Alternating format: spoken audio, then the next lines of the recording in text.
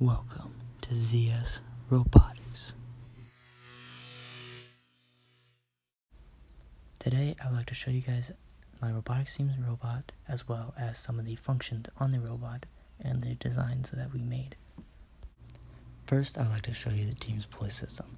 The pulley system consists of a DC motor, rope, and 6 X-rails.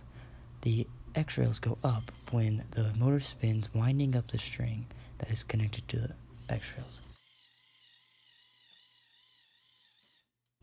This system is very tall, and in this clip you can see just under 6 feet.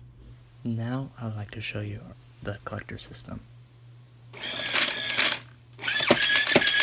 This system allows us to pick up 3 balls and feeds directly into the shooter system.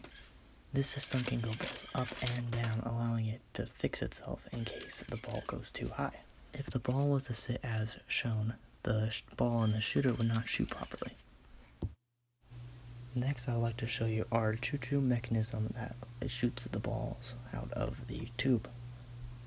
The choo-choo mechanism is a motor connected to gears. This gears wind up until it releases. The mechanism spring in the back is what gives it the force to push the ball forward out of the tube.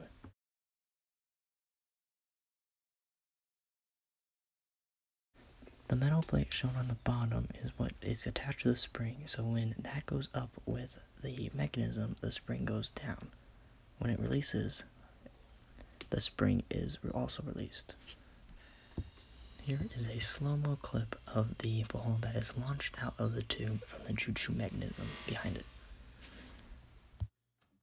The final thing I would like to show you on our robot is the team's button pushers. These button pushers go in and out in order to push the buttons and then retract so it can drive around the field again. I would like to thank you guys for watching, and in my next video I will be showing some of the sensors on our robot and explaining how to use them.